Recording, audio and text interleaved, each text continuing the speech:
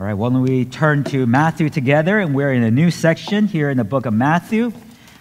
We have finished our study on the disciples, and now we are in the section where the disciples are instructed on how they're to do ministry. And I believe that this section will be impactful for you and for me because the disciples are only 12 of them, 12 core disciples of Jesus Christ, ministering to a broad group of people. And that is pretty much our state in Hollywood. If you think about our church, we have a very, very small group of core people, very small. And every day we're getting visitors. I mean, every week, that is. We're getting visitors who come, people who we don't know. And what do we do? And how do we build new relationships? And sometimes people leave and we don't know where they're going and we never heard from them again. And so this is exactly what the disciples are going through. And so we're going to be reading about this here in Matthew chapter 10, verse 5 through 15, and really getting a glimpse of ministry in the Galilee region. I believe that's very similar to ministering here in Hollywood. So let's read Matthew chapter 10, verse 5 through 15. And it says, "These 12 Jesus sent out, instructing them, 'Go nowhere among the Gentiles and enter no town of the Samaritans, but go rather to the lost sheep of the house of Israel, and proclaim as you go, saying, the kingdom of heaven is at hand. Heal the sick, raise the dead, cleanse lepers, cast out demons. You receive without paying, give without pay. Acquire no gold or silver or copper for your belts, no bag for your journey, or 2 tunics, or sandals, or a staff, for the laborer deserves his food. And whatever town or village you enter, find out who is worthy in it, and stay there until you depart. As you enter the house, greet it. If the house is worthy, let your peace come upon it. If it is not worthy, let your peace return to you. If anyone will not receive you or listen to your words, shake off the dust from your feet, and when you leave that house or town, truly I say to you, it will be more bearable on the day of judgment for the land of Sodom and Gomorrah than for that town." In order for us to be successful in doing what we're called to do, we must stay focused. I think about a particular incident I experienced when I was at work, and this is not something I personally experienced, but my friend did, and I have been relationship with my friend. I know him, I interact with him personally when I'm at work, and this friend was fired from his job. And the specific reason why this person was fired was for time card fraud. He had been filling out his time card saying he's worked so many hours, but he wasn't working. So when he was found out, he had to be let go. And this is the reason why companies don't really like their workers working remotely. Now, I work remotely, I telecommuted, and there was a privilege given to me, but I almost had to beg my boss to do it because my boss simply says, I don't want you to do this, because if they ever find out that you are working, in the times that you say that you are working, they will come at you, and they will find out, they will audit you, and they will fire you. And they didn't want to lose me.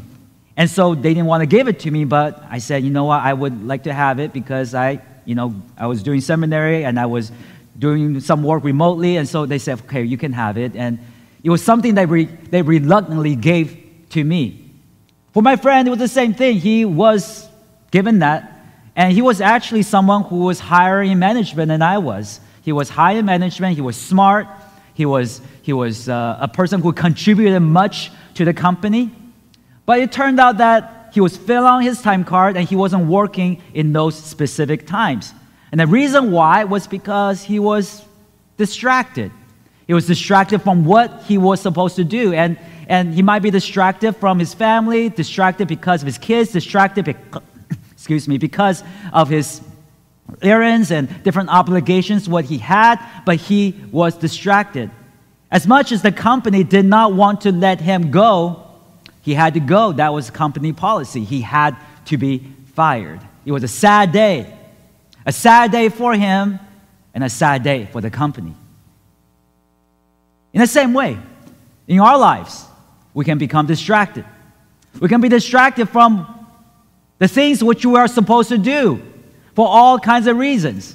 If you're talking to someone, if you're thinking about something else, you're distracted. You didn't really hear what the other person's saying. We have all experienced that in our lives.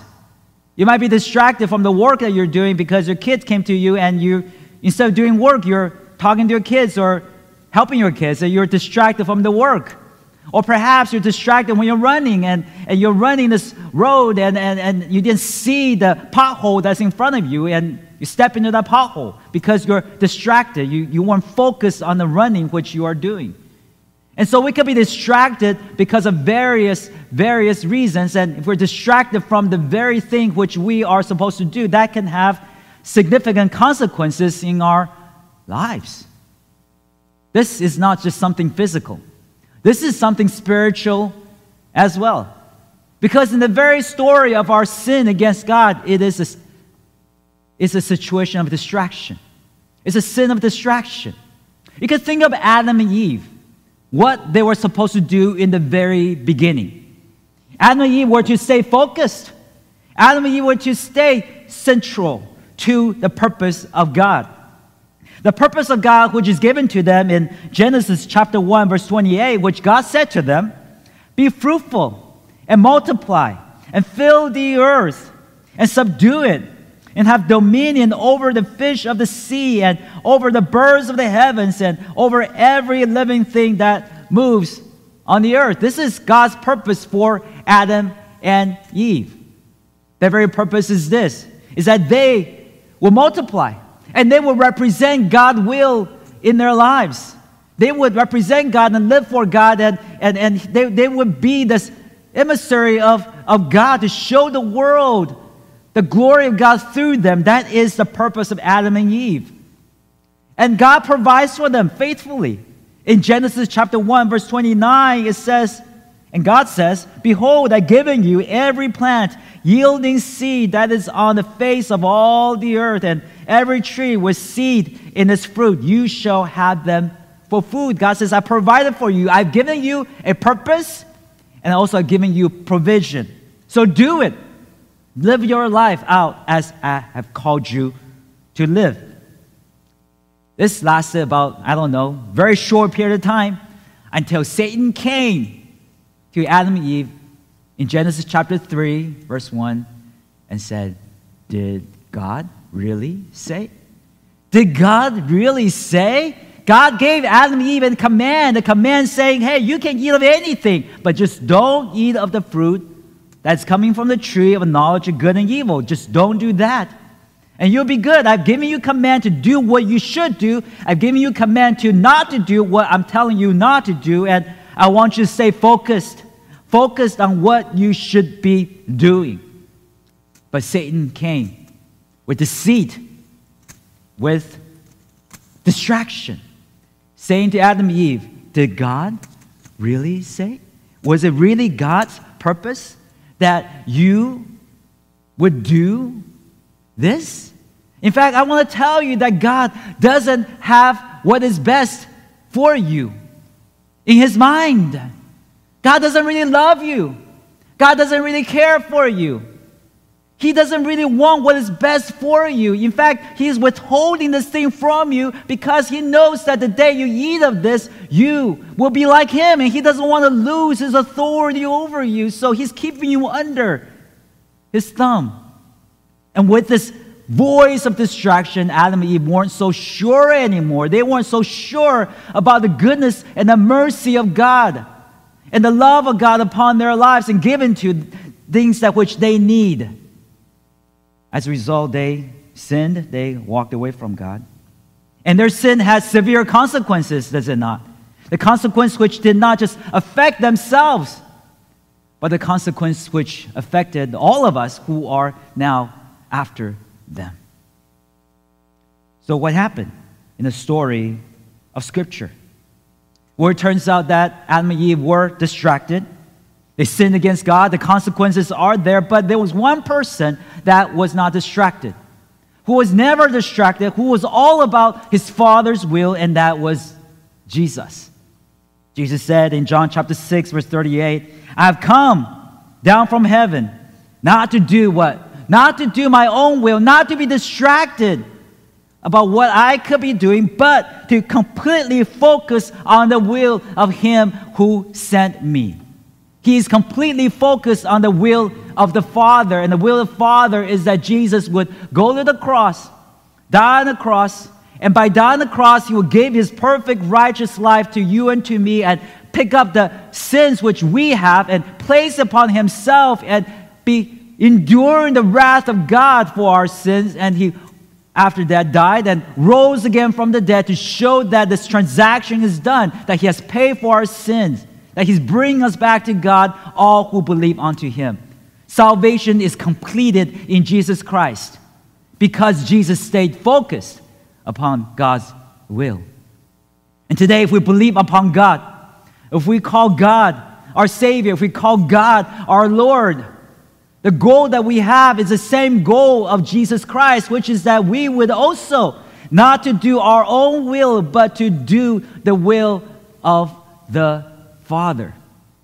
Romans chapter 12, verse 2 says that we're not to be conformed to this world, but be transformed by the renewal of your mind, that by testing you may discern what is the will of God, what is good and acceptable and perfect. There are many things going on in this world, right? There's things of this world that's telling you to conform your life to, and Paul says, don't conform your life to any of those things of this world, the ideologies of this world, the draws of this world, the desires of this world. Don't conform your life to those things. Instead, conform your life to God, to His will. But you must first discern that. Discern what is good and acceptable and perfect. So we must be focused. In this passage, in Matthew chapter 10, verse 5 through 15, Jesus is teaching the disciples to be focused. How do you be focused? How do you be focused? Disciples are those who are just newbies. They're wet behind the ears. They're looking at Jesus and they're seeing the ministry of Jesus so broad and so powerful, and they're just stepping into it and they're wondering, can I really do this? Can I really serve as Jesus did? And Jesus is not the type of teacher where He is just doing things and just say, hey, I'm just dropping nuggets. I hope you pick it up because, you pick up whatever you can pick up. No, Jesus actually did what He did, and He specifically, with His words, instruct them on how they can also do as He does. There are four focuses which you can see here. Number one, you must have a focused task. If you want to be successful in serving the Lord, you must have a focused task. Verse 5 says, these 12 Jesus sent out, instructing them, go nowhere among the Gentiles and enter no town of the Samaritans, but go rather to the lost sheep of the house of Israel. Now, as we come to this passage, we're realizing this is in the context of everything Jesus had been teaching and had been doing. Jesus had been teaching the kingdom of God. He's been teaching them how they may enter into that kingdom. You must be poor in spirit. You must mourn over your sins. You must be meek. You must hunger and thirst after righteousness, and you must claim Jesus as your Lord and Savior because He is the one who fulfilled the law of God for us. He is the Savior. He is the one that we're to look to. But as we also discovered in Matthew chapter 9, verse 38, is that Jesus is doing the ministry alone. So He's calling out for help. He said in verse 38, the harvest is plentiful, but the laborers are few. So pray for the Lord of the harvest to send out laborers into the field. He's not doing this alone. He's not going to do this alone. He wants more people to come and help Him. And so this prayer was the answer. He prayed throughout the night in Luke chapter 6, verse 12. In the morning, He called the disciples, and we discover who the disciples are. It was Peter, Andrew, James, and John. There was Philip, Bartholomew. There's Thomas and Matthew, the tax collector. There's James, the son of Alphaeus. There's Thaddeus, Simon the Zealot. And lastly, there was Judas Iscariot, who betrayed Him. These are the 12 disciples. And these 12 disciples are called by God to do exactly what Jesus is doing, to reproduce what Jesus is doing. Jesus is calling people to come and believe unto him, to come into the kingdom of God with a right heart attitude, and these disciples are to do the same. The first instruction is this. We read this already in verse 5 to 6. Go nowhere among the Gentiles and enter no town of the Samaritans, but rather go to the lost sheep of the house of Israel. And you read this, it's like, what in the world is this about? Like, we couldn't go to some people, but we could go to other people? Like why is Jesus saying this? I know that this might sound confusing for us, but the key is this. There is a specific timeline of God's salvation. And God is telling the disciples that I want you to obey this timeline. I want you to perform this task well in this area, in this time, in this location, so that God's word can progress throughout the world in a way that is how he planned. Specifically is that the Jews are to hear the gospel first. That was God's plan. God's plan is that the Jews are to receive the Messiah first, because God ultimately had promised the Messiah to the Jews. You think about the new covenant in Jeremiah chapter 31, verse 31, where Jeremiah says, behold, the days are coming, declares the Lord, when I will make a new covenant with the house of Israel and the house of Judah. This is a new covenant. This is a covenant which we are saying this is our covenant, right? In Matthew chapter 26, Jesus said, this is the new covenant in my blood. In 1 Corinthians chapter 11, Jesus said, this is the new covenant in my blood. And we're taking communion. We're under the new covenant. All of us are. But we have to remember this new covenant in Jeremiah chapter 31 wasn't given to the Gentiles. In fact, we see that it's given to the house of Israel and the house of Judah. And the only reason why it overflowed to the Gentiles is because Jews rejected it. Jews didn't want salvation. So God said, I'm going to come to you with a new covenant.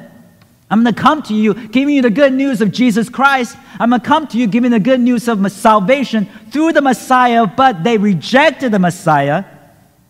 We saw this in Matthew chapter 23, verse 37, where Jesus, at the end of his ministry, prior to going to the cross, said, Jerusalem, Jerusalem, the city that kills the prophets and stones those who are sent to it.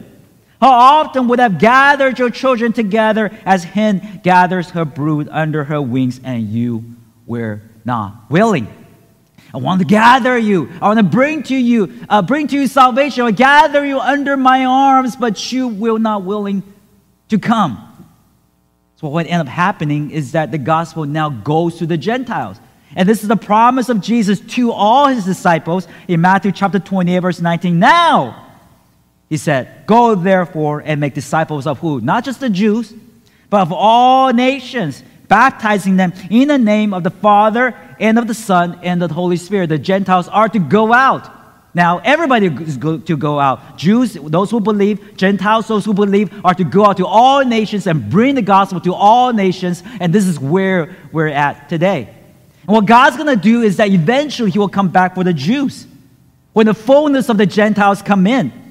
Paul talks about this in Romans chapter 11, verse 25 to 27, saying, lest you be wise in your own eyes, lest you become prideful, thinking, oh, like we're the ones who made a better decision.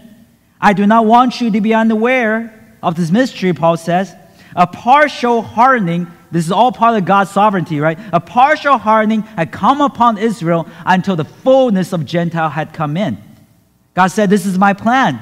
My plan is that Israel is going to be hardened until the fullness of the Gentiles come in.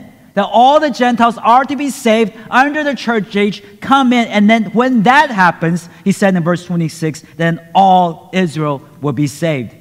As it is written, the deliverer will come from Zion. He will banish ungodliness from Jacob. And this will be my covenant with them when I take away their sins. So God's going to come for the Jews again in saving them. We know how this is going to happen. When we read the book of Zechariah and Revelation, God's going to come again for the Jewish nation. He's going to save them after the tribulation. So we see this. This is the timeline that God has given to the world in a matter of process of salvation, but for the disciples at this moment. In the beginning of this timeline, what they're doing is that they're obeying Christ in preaching the gospel to the Jews first. Now, this may not affect me in terms of what Jesus is saying, because again, this is something that happened in the past. We're following Matthew chapter 28 right now, in which we're preaching the gospel to all nations. But there's a principle we can gather. And the principle is this, is that Jesus was very, very focused. He was focused in Israel. He didn't go anywhere outside of Israel. He was focused on the Jews. He was focused on going to the cross. He knew what the Father had told him to do. And I wonder if you and I are focused in the same way. Focused in our ministry. Focused in what God's called us to do individually, because you can't be everywhere. People sometimes try to do everything. I've seen people in ministry, one day they're over here, one day they're over there, one day they're over there in that event, one day they're over here in this event, and they don't know what they're gonna do any day. They just do whatever other people are doing, and they're drawn to different locations. But I want to ask you, is that the most profitable thing for our time? Profitable way to spend our time for the Lord? I believe that each one of us, being as limited as we are, we must be limited in our time. We must be limited in our ability. We have to be focused in doing what we're called to do. And that's why I appreciate the core team who is here. And I think that's the reason why Jesus called the disciples, 12 of them, and say, hey, I want you to be focused. Everybody's running out everywhere. That guy's following that teacher. That guy's following that teacher. That guy's doing that thing. That guy's doing that thing. But I want you to be focused on the very specific work. And the very specific work, I believe for us here, is right here. The First Baptist Church of Hollywood. It's that you are focused on the people who are here. You're focused on the ministry that is happening here. You're focused on your role that is happening, or a specific slice of a ministry that is happening here, and you want to do that well. You know, I think about my time over here. Like, as a pastor, I could do many things, right? I could be debating people on social media. What a waste of time. I could be out there preaching other places, preaching at retreats, preaching at different places. Maybe perhaps people invite me to, and I say no, because I want to be here. There's no place I want to be rather than preach here on a Sunday morning. I want to preach at least 48 to 50 times a year. Well, actually, more than that, because I actually preach more than twice. I preach twice a week, so 90 times a year, something like that. I want to preach, as many times as possible here in this pulpit. And the reason why that is the case is because God has called me here. And there's a focus and there's a driven desire. Not only do I preach here, I also want to preach from the Word of God, not my opinion. I don't want to just have opinion floating around everywhere. I want to be focused on the Word of God, especially from the New Testament, especially verse to verse, and just learning and growing myself and not skipping anything, making sure that my heart is being guided by the Word of God, and I want that to overflow to the rest of the congregation. See, this is the lesson that God is teaching the disciples. Disciples could be doing many things. They could be out there doing many ministries that are totally unrelated, but Jesus says, no, focus on one thing and do it well. Do it well. Paul had the same idea. In Romans chapter 15, verse 20 to 21, he said, I'm an apostle. I'm an apostle, so what I'm going to do is fulfill my calling as an apostle. He's not going to stick around in one location. I'm not saying it's bad to stick around or not stick around. He's actually one that's preaching everywhere, because, again, that's what apostles do, right? He said, I make it my ambition to preach the gospel, not where Christ had already been named, lest I build on someone else's foundation, but as it is written, those who had never been told of him will see, and those who had never heard will understand. He said, I had to fulfill my role as an apostle. So when I preach the gospel, when I plant the church, I have to keep moving on, I have to keep moving on, I have to keep moving on. But he's very, very specific on what he's doing. So the question is, what are you doing? What are we doing? What am I doing? Are we being very specific in our service unto the Lord? Are you following God's calling? Are you seeking to do one thing well? One thing well. If you could just do one thing well, you're ahead of many people, a professor of mine used to say. Paul said in 2 Timothy chapter 4, verse 7 through 8, I fought the good fight. I finished the race. I've kept the faith. He means that I fought the good fight. I know my enemy. I know the time I have. I know the arena. I fought the good fight. I've actually engaged with that person. I boxed him. I know the rounds. I know when it begins. I know when it ends. I've run the race. I know my track. I'm not running outside the track. I'm not jumping to different races. I know a particular race I'm supposed to run. I've completed them. So Paul is focused, and Jesus is telling the disciples to be focused as well. So number one, to be a mature believer in Christ in your service unto the Lord, be focused. Be focused on the task. Whatever task God's called you to do, whatever role God's given to you here in our church, do it well. Do it well. If God's called you somewhere else, do that well for the glory of God. Number two, not just a focused task, focused message. A focused message. Verse 7 through 8. Jesus said, and proclaim as you go, the kingdom of heaven is at hand. So be focused in where you go, who you talk to, and be focused in the very message which you proclaim, which is the gospel. Tell people about the kingdom of God. Tell people about this kingdom which there's going to be peace and joy, no more sin, no more sadness, no more pain. This kingdom which Jesus will bring.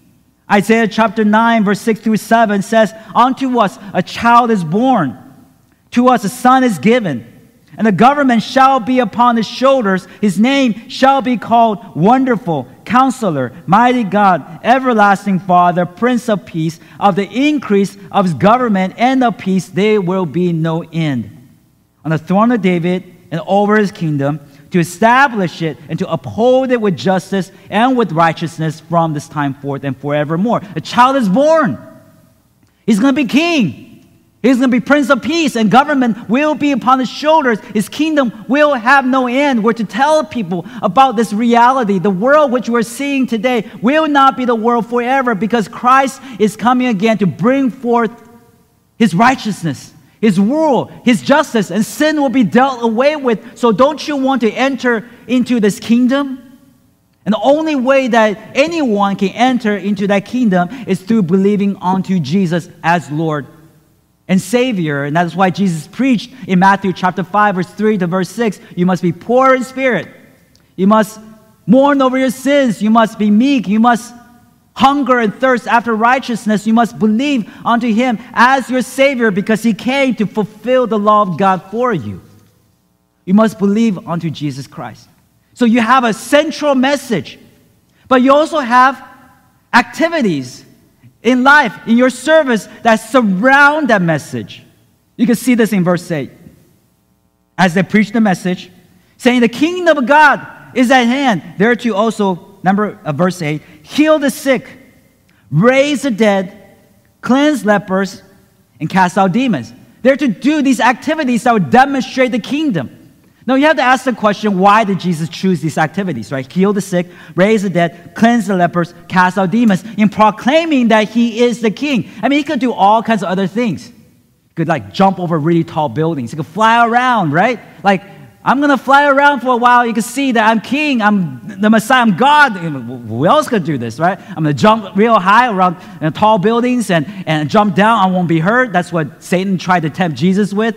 Show everybody that you are the Son of God. We jump down from this building, you won't get hurt. But Jesus didn't choose any of those ways to manifest the kingdom. And the reason why is because Jesus wants to demonstrate the kingdom through the reversal of the curse to a level, right? The curse is reversed when the sick are healed. The curse is reversed when the dead are raised. The curse is reversed when the lepers are cleansed. The curse are reversed when demons are cast out. So it's all about reversing the curse. When you are bringing the kingdom, you are reversing the curse. The curse no longer is there because the curse is undone. The curse in Genesis chapter 3 has been dispelled, undone when the Messiah comes. He's going to come and crush the head of the serpent, and that's it.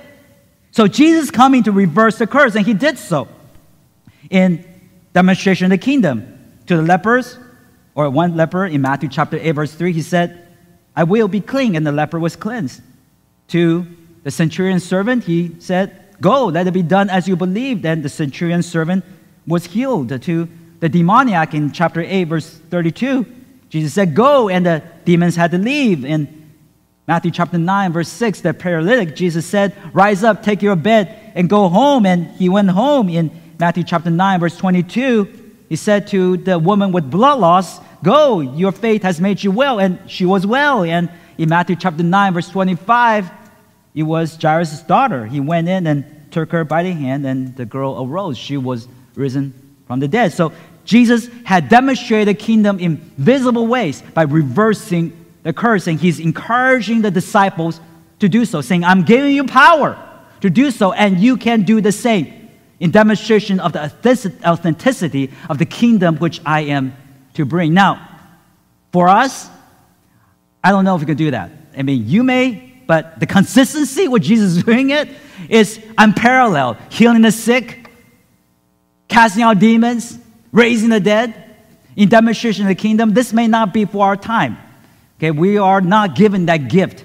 But what I believe, what God is calling us to do, is in a different way which we can actually manifest the kingdom, meaning that we can actually show people what the kingdom of God is like by helping people with things that are physical nature, whether it be giving people some clothes, giving people some shoes, giving them some food, giving them some water, to demonstrate that there is a reversal of the kingdom, a reversal of the curse in our interaction with them. And I think that's helpful because oftentimes people come around this church, and this is many years ago, people came to me and said, you know, I never knew this church was open. I was driven by this place multiple times. The doors are always closed. Some people come to me and say, you know what, I thought this church was a prop. I thought it was a Hollywood prop, and that people just do movies here and that's it. And the reason why that's the case is because, yes, I can preach the gospel message here, but unless we go out the doors and show people love, show people some concern and care, nobody's going to believe what I preach over here. So Jesus said to the disciples, actually go do some work so that they can actually see the kingdom of God being displayed in and through you. I think about Thursday, right? Not just Thursday, but Wednesday we go out there, we pass out clothing and we show forth smile. But last 2 Thursdays ago, what we're doing is that we were doing party on the porch, and that was an extremely encouraging time for us as a church and for people who are walking by. We were able to minister to people, passing out candy, having smiles, showing people we love them and we welcome them. All these activities which we do demonstrates the kingdom of God, that there is a reversal of the curse, right? Instead of hatred, instead of anger, instead of fear, what we have is welcoming attitude. What we have is love. What we have is trust. All these are activities which you do indeed reverses the curse. Does it take sacrifice from us? Of course it does. But it demonstrates the kingdom of God clearly. So we need to have both the message itself and what we do, the activities that will actually support the message, authenticate the message. But the message itself is of most importance. If you were to choose one or the other, you shouldn't have to choose, but if you were to choose one over the other, saying this one is more important, it's always the message. Jesus even said this. In Matthew chapter 26, verse 11, he said to Judas, but to everybody, Judas was complaining, saying, why was this flask broken and poured upon Jesus? Should have been sold for 300 denarii given to the poor. Jesus said in verse 11, for you always have the poor with you, but you will not always have me. Jesus said, yeah, you could do all that. Go ahead and do all that, but this time is important because this time is for me. The message is always most important. I mean, today you can see all kinds of organizations out there, whether it be American Red Cross or whether it be Salvation Army. They had Christian origins, Christian theology in the development of these organizations. Now you don't see any of that anymore because they have shifted to some kind of humanitarian aid instead of keeping on the message of Christ, and they lost it all. I'm not saying what they do is bad. They do is good. They should do that and still proclaim Christ. But again, they lost it. I think there's both to it, right? Jesus said, go proclaim the kingdom of God. Tell people how they may be saved, but also be a part of their lives in a way that which they can visibly see the kingdom of God being displayed through you. So we see here there is a focused message, a focused task. Third, focused provision. Verse 8, Jesus said, you received without paying, so give without pay. Interesting. Jesus is saying, hey, the ability that you have to serve, you're going to be wonderfully praised, wonderfully looked up to, because how many people can heal the sick? How many people can cast out demons? How many people can raise the dead? You are not going to see too many people can do this, but you are able to do it, so you're going to draw a lot of people around you. And I'm saying that you should never ever think so highly about yourself that you think of yourself better than other people. You have received all your gifts without pay. It's like what Paul said in 1 Corinthians chapter 4, verse 7, in which he said, what do you have that you did not receive? And if you received it, why do you boast as you did not receive it? The Corinthian church were boasting to each other, saying, well, I do this and I do that, and I speak in tongues, and I spoke in prophecy, and I was doing this important activity, and I was giving so much to the church, and they were boasting against each other. And Paul said, why do you boast? Like, isn't your ability to give already a gift from God? Like, you couldn't even do what you do unless God had given you the ability to do so. So that's not something you should boast of, because everything you have is from God anyways. And so if that's the case, Jesus said in verse 8, then give without pay. Serve people without pay. Serve people not wanting anything back. You don't have to give me any money. You don't have to give me any influence. You don't have to give me any kind of notoriety. I just serve you because, again, what I have isn't mine anyway, so I give to you without asking for anything in return. In fact, Jesus said this is the proper attitude you should have as a servant of God. In Luke chapter 17, verse 10, Jesus said, if you are a servant of God, you should say, we are simply unworthy servants. We've only done what was in our duty. It's just my duty to do so. Don't think more highly of me. It's really what I should be doing anyways. Paul said, woe is me, right? If I don't preach the gospel. Woe is me. Like, I don't get extra credit for this. Like, I'm under obligation to do what God's called me to do. So Jesus says, hey, go with the right heart. You don't have to get anything out of ministry. Receive what you receive is without pay. So give without pay. Give without thinking what you're going to get in return. This is the right heart. Ministry by itself is a joy. You don't have to be paid for it. You don't have to get influence. You don't have to get notoriety. You don't have people pay attention to you. By itself is a joy. Serve with the right heart. If you serve with the right heart, you know that you're serving unto the Lord, right? If God sees, then that's enough. I don't need anyone else to see. I just want God to see. If God sees, then God is going to provide. This is when it comes to verse 9, where Jesus said, acquire no gold or silver or copper for your belt. Acquire no gold. Gold is extravagant wealth. Silver is medium wealth. Copper is modest wealth. Don't then bring anything with you in your belt. Just go, trusting God's going to provide. Verse 10, no bag for your journey, or 2 tunics, or sandals, or staff, for the laborer deserves his food. You don't have to bring 2 bags, or you don't have to bring a bag. You don't have to bring 2 clothing. You don't have to bring 2 sandals. You don't have to bring a staff. Staff is a symbol of protection, also of support. Don't bring it with you. Again, this is a principle. I'm not saying that like when you go out to the mission field, when you bring your kids and your family and you're in the jungle, so you don't bring anything. I don't think that's what Jesus is saying. But what Jesus is saying is that when you go, you're not thinking about like, I gotta provide for myself. Or somehow I'm gonna make it work all by myself. Or I gotta plan out so detail-wise in case anything happens. Jesus says, just go. If God calls you to go, He will sustain. He will support. Because the laborer deserves his food. God will sustain the ministry. Ministry is not for what you can get out of it. Ministry is something which you can give, and then God will support you just enough to continue on. He may give you more, but again, God will give you what He will give you just so that you can continue on. I think of the right heart attitude is that of Peter and John. And that is opposite of what we see in Acts chapter 8, verse 18 and 19, in their confrontation of Simon the magician. See, so many people go into ministry for what they can get out of it, right? Because ministry is a popular thing. It's like, you know what, if I can just grow a big church, then everybody will pay attention to me. Then people will come to me. They will ask me to sign books. I will write books, and they ask me to sign books. People praise me for the amount of influence I have, and people will give to me, whatever. And so many people enter into ministry for what they can get out of it because they want to be the hero of a story. And that's what happened to Simon the magician. Simon the magician saw John and Peter and Philip ministering in Samaria and saw the miracles, saw the signs, saw that they would lay hands on people and they would receive the Holy Spirit. And what he did is this, in verse 18 and 19, he offered them money, saying, give me this power also, so that anyone on whom I lay my hands may receive the Holy Spirit. I want this power. Simon the magician already is very popular.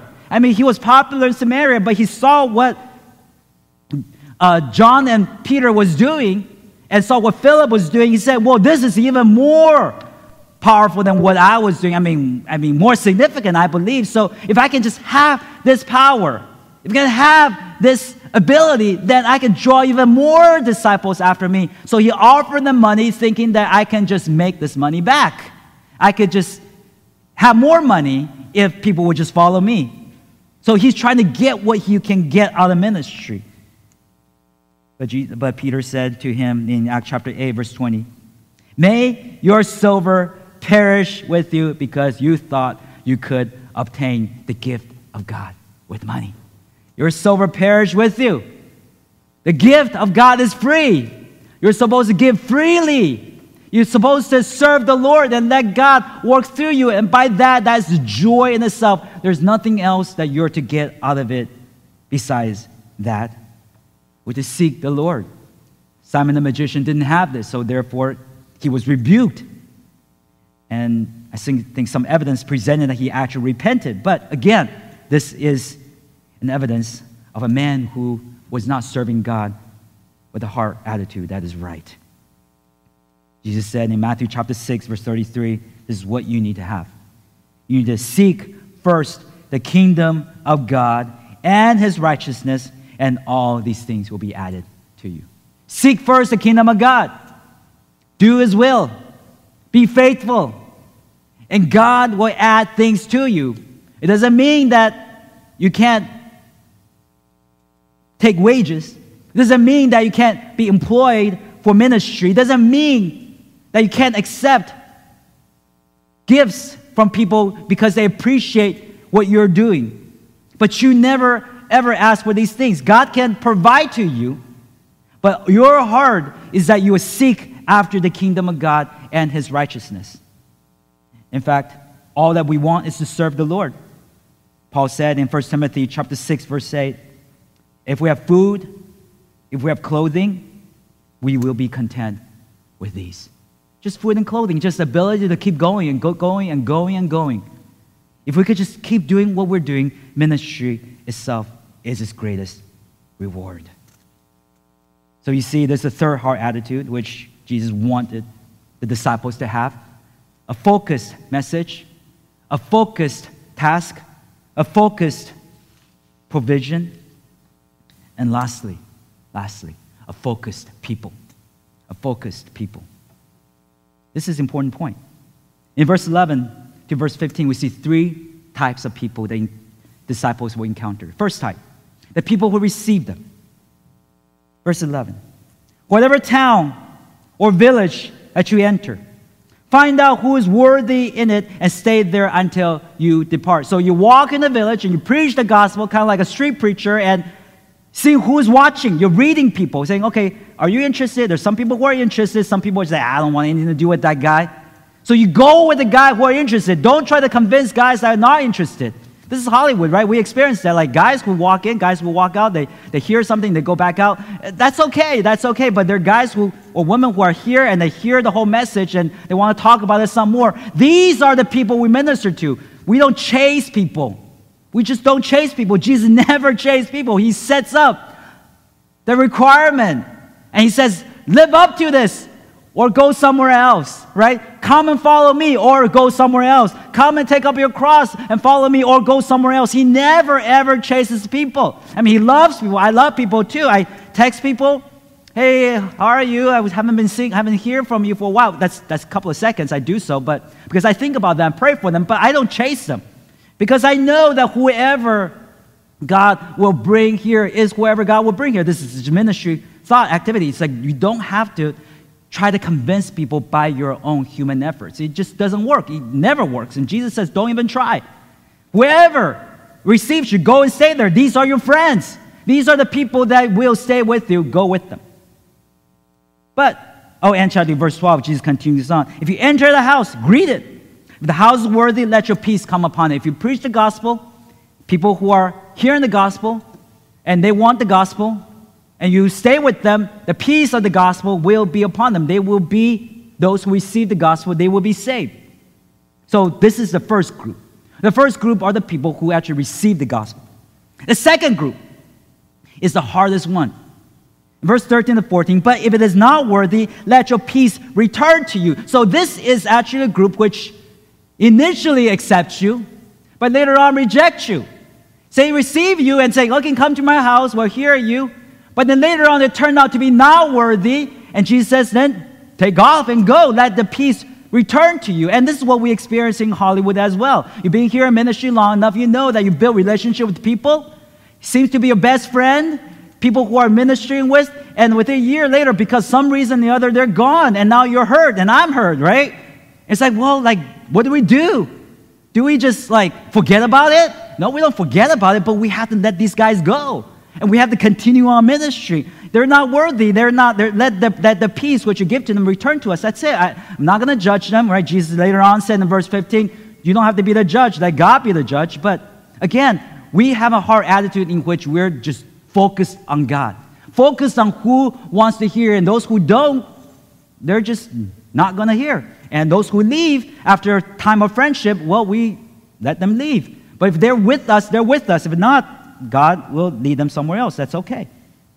Verse 14, the third group is that those who don't receive you at all. Verse 14, if anyone who will not receive you or listen to your words, shake off the dust from your feet when you leave that house or town. And verse 15, truly I say to you, it will be more bearable on the day of judgment for the land of Sodom and Gomorrah than for that town. They're the third group of people. They don't even want anything to do with you. And Jesus said, just go. Just go. Let God bring about what he will bring about. They don't want to listen to you? Well, there's judgment. There's judgment. Now, this is a ministry philosophy that is helpful for us. Now, we're not to judge people. And again, this is talking about salvation, but we're talking about First Baptist Church of Hollywood, and we can't read hearts. But what we know is this, is that there are going to be people who are drawn to us. And there are going to be people who are not drawn to us. And there are going to be people who are drawn to us initially, but then are not drawn to us today. And sometimes we feel hurt by that, and we no longer want to reach out anymore. We say, well, what's the point? I've reached out before, and now I have to build new relationships, and I have to build new friendships. And is it right for me to feel that way? The answer is yes. Just build new friendships, build new relationships, because that's what Jesus is saying. Read people. Understand where people are at, because God's going to bring different people to you, and you don't have to be hurt by the relationships that leave. Just shake off the dust of your feet and go, and let God take care of the rest. I think about this Wednesday. This is exactly what was happening. Wednesday is where I get a lot of my illustrations from, but again, this is ministry here and ministry outside. It's all the same. This is how we together as a core team, if you consider yourself to be part of the core team of the First Baptist Church Hollywood, and you want to keep some kind of sanity in your ministry, because so many people walk in and out, there's so many transitory people trying to keep some sanity and trying to keep up with the people and love people. We need to follow this exactly, or are we going to lose our minds? I think about Wednesday, right? Wednesday, this is what happened on Boulevard, and we were out there. And one of the guys from Sherwood Global, which is a ministry team, that were out there, and he was street preaching. So I said, oh, that's great. We could street preach, and I would pass out tracts while you street preach, and it was a wonderful time. He wasn't loud at all. But there's a guy next to us, and this is on Highland and Hollywood in that area. He was mad. He was angry. And after the guy street preached for about 5 minutes, he came to us and pushed the guy and said, I don't want to hear about this. I don't want to hear you talking about me. It's funny, right? It's like, we weren't even talking about you. Honestly, like, we didn't even know you. But it's, I don't want to hear you talking about me. He pushed me too, because he tried to throw away some of the stuff and say, hey, you can't be throwing that away. He pushed me. This is on Hollywood Boulevard. And we had a decision to make. And the decision was, do we stay? Do we try to have this confrontation? Because people were gathered around already. And they were watching us. They were thinking, you know, what's going on? Initially, they're watching us because they want to hear the gospel. Now they're watching us because they're seeing a fight breaking out, you know? And so this guy's pushing us, right? And when I was talking to the guy, the Sherwood Global guy, I said, do you want to stay? Do you want to leave? He said, we're going to leave. We're going to leave. We're going to just shake off the dust of our feet, and we're going to leave. Because why? Because it's not the time. You know, if we have this confrontation, we say, oh, it's right for us to be here. We have the right to be here on the public sidewalk. Then we get in a fight, and all of a sudden the gospel message is lost. You know, we don't hear the gospel anymore. Instead, we just hear or see this confrontation. So we left at that moment.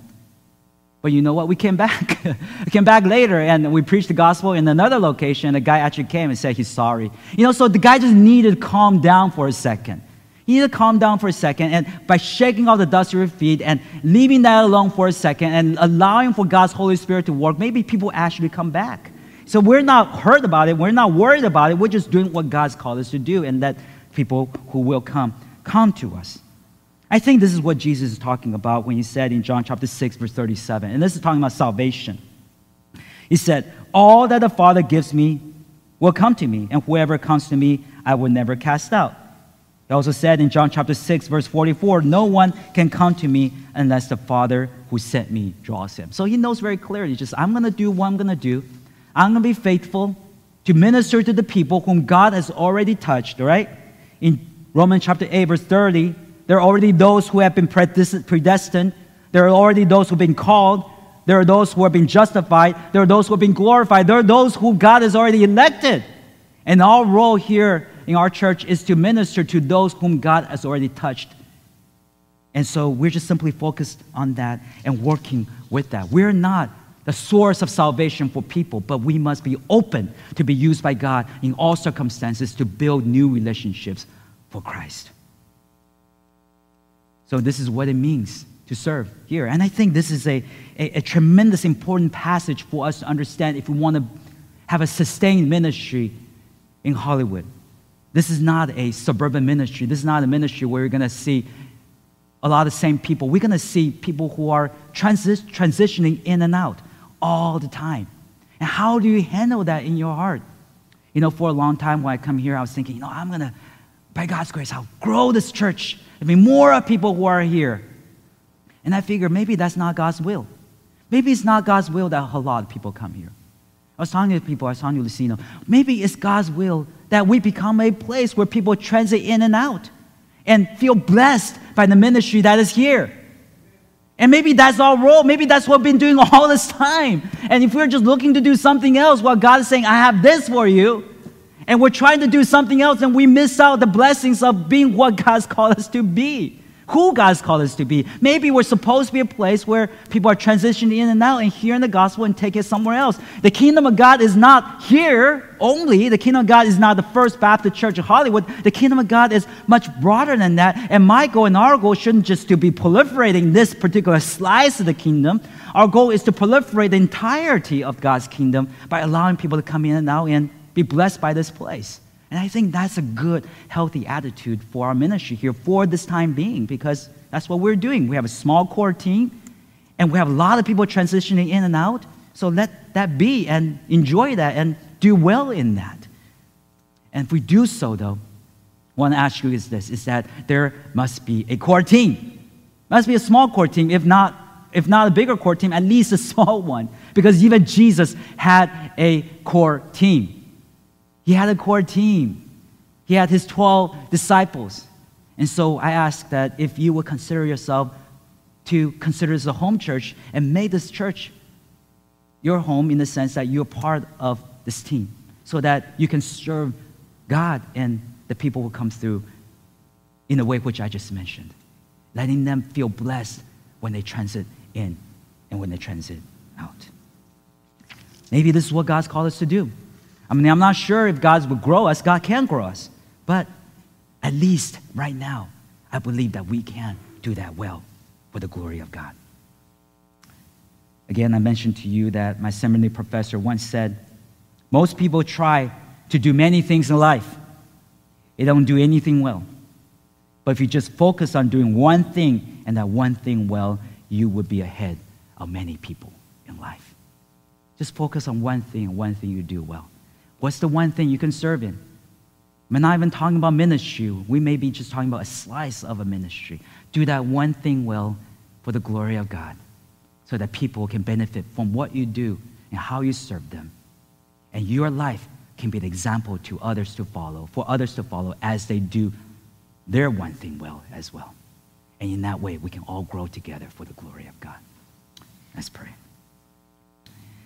Father, we want to lift our hearts, our thoughts to you, and we want to submit to you because this is not our kingdom, this is your kingdom. And as Paul said, that if we Work hard and do not be discouraged. In due season, we will reap. And we want to reap, but we want to reap in your ways, Lord, not in our ways, not in our own thoughts, not in our own vision, but your ways. And so thank you, Lord, for allowing us to serve here. We pray for every single soul that comes in and out of the First Baptist Church of Hollywood. We see this place as a place where they experience tremendous blessings in Christ Jesus. We thank you, Lord, that we are called. The core team who are called here are to serve you for the time that they're here. And that may you bring them joy, peace, and patience, endurance as they serve, because we all need each other in Christ Jesus. We thank you for the encouragement we have. Lord, just continue to encourage us as we serve you. In Jesus' name we pray. Amen.